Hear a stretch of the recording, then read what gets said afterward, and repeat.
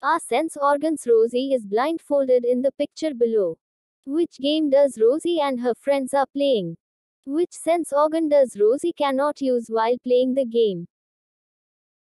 Senses and sense organs. Think about what happens when mom or dad tells you that dinner is ready.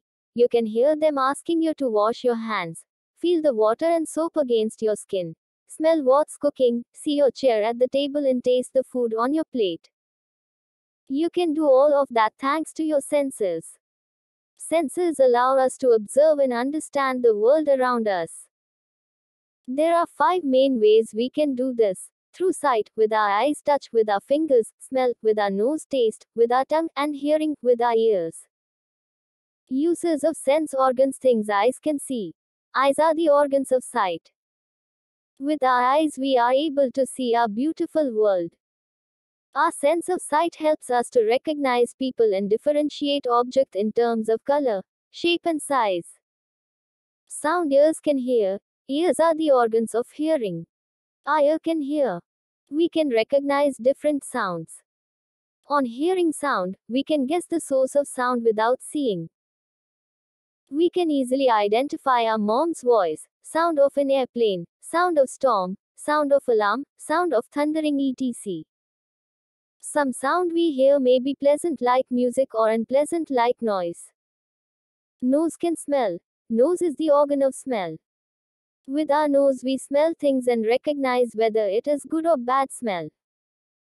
We should avoid smelling harmful substance which may be injurious for our health. Tongue can taste. Tongue is the organ for taste. It is a muscular organ. There are taste buds on the tongue which tell us different type of tastes such as bitter, salty, sweet and sour. Tongue not only help to taste food but also helps to chew the food and in speech. Skin can feel. Skin is the organ for touch and feel. It is the largest organ of our body which is found all over the body. It helps us to sense temperature change such as hot, cold, warm etc., pressure or weight when pinched, pressed or poked, pain such as dull, sharp or throbbing, touch such as such pleasant breeze, rain, care, unpleasant touch, slap. Sense the world. There are people in the world who are deprived of one or the other sense organ. Visually impaired people have a stronger sense of touch and hearing. Deaf people use their sight to lip read what is being said. Specially abled people, people who cannot see, are blind, cannot hear, are deaf and cannot speak, are mute.